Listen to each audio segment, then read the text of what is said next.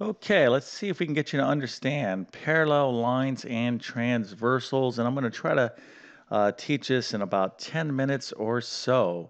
So here you can see this little figure. We're seeing some lines and a transversal going on. So if you don't really kind of recognize this by its name, what a parallel lines and transversals are, this is kind of representation of what we're going to be talking about. So we're going to get into that in a second. So this will be a quick kind of power review on the topic. But before we get going, let me introduce myself. My name is John. I'm the founder of Tablet Class Math. I'm also a middle and high school math teacher, and over the last many, many years, I've constructed several super comprehensive math courses. I'm going to leave a link to my math program in the description of this video if you really want to see my full and complete instruction. Also, as a reminder, if you're new to my YouTube channel, I have hundreds and hundreds of math videos that can help you out. So again, if you like my style of teaching, please consider subscribing to my channel. And if this video helps you out, definitely smash that like button. So let's go ahead and get into it.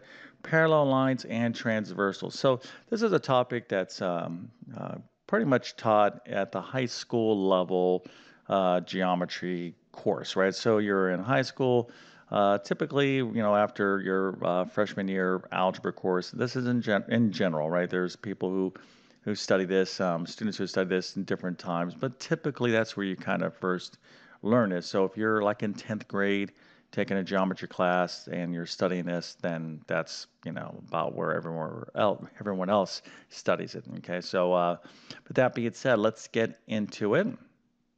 All right, so the first thing is just want to go ahead and do a quick review on some notation and some description of angles that are going on. All right, so we're talking about parallel lines and transversals. So here we have two lines that are parallel. So this line, we're calling this line L, and this is line M, and they're parallel, right? So you should understand this concept of parallel. You got two lines that are basically never going to cross, right? So the way we can indicate that in geometry is we can put a little arrow here on these two lines, okay, an arrow here and an arrow here. So that represents this. This notation states that these two lines are parallel, okay?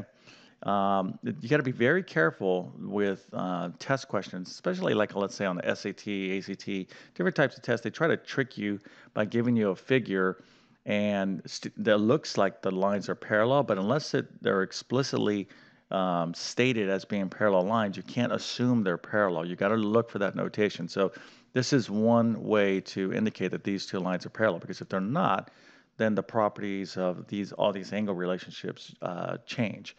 Okay, so these are parallel lines. Another way we can indicate line L is parallel to line M is just to say L is parallel to M. Okay, so you need to understand this notation. All right, so now we're talking about this thing called a transversal, right? So it is effectively a line that chops through two or more parallel lines or two more lines, period. So here we have a line that's this transversal is just transiting, or whatever you want to think about it. It's going through these two lines. So line T is our transversal. So when you see this transversal, it's chopping through these lines, these two parallel lines. A lot of different angles are being formed. We got angle 1, 2. We're just going to name them angle 1, 2, 3, 4, 5, 6, 7, and 8. Okay. All right. So let's talk about the relationship between these angles here. Now, the first sets of angles, and right, our angle relationship you really need to understand is vertical angles. So like 3 and 2, okay, these would be considered vertical angles. 1 and 4, vertical angles, right? So hopefully you know what a vertical angle is, and if it looks, just by looking at the figure, these lines appear to be parallel, right? And they are. I mean, I drew them pretty parallel here. And if you look at 1 and 4, 2 and 3, these vertical angle pairs appear to be equal to one another, and that is the case. So vertical angles are congruent, right? They are equal to one another. So need to know that if I said angle 1, what is 45 degrees, then angle 4 is also 45 degrees, and so we could use that notation as well, okay? All right, so vertical angles, and of course vertical angles are everywhere. if I just drew two lines like that, I got these are vertical angles, all right, and then these are vertical angles. All right, so and then of course you have 5 and 8 here are vertical angles, and 7 and 6 are vertical angles. All right, so got to know about angle relationships. And again, this is going to be a quick power review. Hopefully this is, stuff that you already know. Now, if you don't know this and you're trying to learn this for the first time, well, then you really got to focus in on understanding these angle relationships first. All right, so now let's talk about these types of angles. You're like, well, what is this mumbo jumbo I just wrote? Well, I'm going to explain it to you. So AIA, SIA, and CA. Okay, so AIA stands for alternate interior angles, all right? SIA is same side interior angles, and then CA is corresponding angles. You should know what these are, okay? So we're going to do a quick review on what these are. Then we'll look at one little example problem involving parallel lines of transversals, and then we'll wrap this up. Okay, so alternate interior angles. So let's just look at this acronym. Interior angles, and then they're alternate from one another. So we're saying 3 and 6, angles 3 and 6 are an alternate interior angle. Okay, there's also 4 and 5. So let's just look at 3 and 6. All right, so angle 3 and angle 6. So they're interior angles. Now, what does that mean, interior? Well, they're kind of inside these two lines, okay? So here you would have exterior. So these guys here in here are interior, okay? I'm not going to turn this into a full, complete lesson on, there's even additional different types of angles. We're just going to focus on these for now. So alternate interior angles, 3 and 6 are inside these lines, so they're interior angles, and they alternate across this transversal. All right, so angles 3 and angle 6 alternate interior angles, and you can see angle 4 and 5 are alternate interior angles. They're all on the opposite side, and what we need to know is the relationship about alternate interior angles. Okay, so whoops, I got rid of my little 6 there. Okay, so if we just look, angle 3 and angle 6, what do you think the relationship is? Okay, like in other words, do they appear to be equal maybe? Well, yes, they do, right? So alternate interior angles, when we're talking about when we're given parallel lines, right? These are some of the theorems and things that you should be taking in your geometry class, right? To establish this is what we call a theorem, okay? Not a postulate. There's differences between postulates, theorems, corollaries, lemmas. There's all this kind of crazy stuff going on in geometry. But as you well know, there's tons and tons and tons of theorems, definitions, etc. So there are theorems that says, hey, angles 3 and angle 6, which are alternate interior angles, are congruent. In other words, they are equal. All right, so let's continue on. I don't want to make this video too long. And now we have same side interior angle. Okay, so it's pretty self-explanatory. So we're talking about those interior angles again. And let's see, angle 3 and 5 would be an example of same side interior angle. Okay, so here interior angles, and then we have angle 3 and angle 5, same side of the transversal, and they're interior. And the relationship there may not be, they're clearly not the same angle, right? Because this is acute, this is obtuse. But the deal here is that these guys are supplementary. In other words, angle 3 and 5 add up to 180 degrees, okay? So that's what you need to know. So same side interior angles are supplementary, all right? And if you don't know these theorems or these properties or these relationships, you're not going to be able to do these parallel line and transversal problems, and you need to know the nomenclature that goes along with it. So angle 4 and 6 here are also same side interior angles, and they are supplementary. Don't confuse those with complementary angles. Complementary angles add up to 90. Supplementary add up to 180. Okay, moving forward, we have corresponding angles.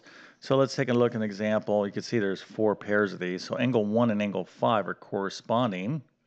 So angle 1 and angle 5 are corresponding. Now, if you look, that word corresponding is basically, hey, this kind of corresponds to this.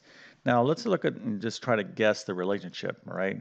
This is kind of sitting in the same position as this guy right here, angle 1 and angle 5, and they appear to be the same angle, and you would be correct. Okay, so corresponding angles are congruent. So we have, different pairs, 3 and 7. Okay, right here, this, okay, is congruent to this, is corresponding. And then, of course, you can say, okay, you got angle 2, angle 6. All right, angle 6 and angle 2, and then angle 8 and angle 4. 8 and 4, you can kind of see there are corresponding, and they are congruent. So here's a situation. When you have two lines in a transversal, there are angles formed, but the two lines must be parallel. You need to have absolute, validation that they are parallel. How do we do that? Well, or how do we see that? You got to have either these arrows. They can also look like this. Okay, these arrows like this, or this kind of explicit notation about the lines. Okay, but you got to have that. If you don't have that, then you can't assume that the lines are parallel, even if the lines do look parallel. Okay, but when you do have two or more parallel lines, and there's a transversal cutting across, these angles are formed. Okay, and then obviously we went over the different um, relationships of these angles: alternate interior angles, same side interior angles, corresponding angles, and of course we always have vertical angles. Okay, vertical angles always happen irrespective of whether you have parallel lines going on or not. Okay, all right, so you have all these different angle relationships, and now we're just going to have to use our kind of knowledge to apply it to solve basic problems. So let's take a look at a problem like this. And we'll wrap up this video. So here we have two lines, L and M. They are parallel because I have my little arrows here. Okay, so I'm like, okay, good, they're parallel. And I have a question. It says, okay, here's an angle. It's 2x plus 20, and I'm trying to find out what x is, right? This variable expression represents this angle measure, and then I'm given this is angle 60. So how can I do that? Well, there's all kinds of different things you can do. I could be like, all right, this angle right here, okay, is supplementary to this angle, 60, okay? Um, Again, you can do all kinds of different ways. By the way, one of the things you need to know is that the angle of a line, okay, is always 180 degrees, okay, 180. So this is 60 here. This right here is 60. So this right here is 120, okay? All right, there's all kinds of different ways you can form this. So the angle, the total angle of a line, all right, a straight line, is going to be 180 degrees. So here's a vertical angle. This is 60. That's 60. Okay, so I know this is 120. Now let's just there's a lot of different ways I can go about doing this problem. Okay, but what I need to know is that this is 120. Now the corresponding angle here, these two angles are corresponding. So this is 120. Okay, do you understand what's going on? So this is 120. This is 120. And these two here are vertical angles, right? So that means that 2x plus 20 is the same as at 120 degrees. And now I can go ahead and solve for x, subtract 20 from both sides of the equation. Yes, unfortunately, there is algebra and geometry. But don't worry about it. If you need help with any of this stuff, you can check out my math program or go back and review your algebra math notes that you took so diligently when you were taking algebra, but I'm sure you don't have them. That's okay. I'm here to help. All right, so here we have 2x equals 100. So we'll divide both sides of the equation by 2, so we get x is equal to 50, okay? All right, so that's how you would solve.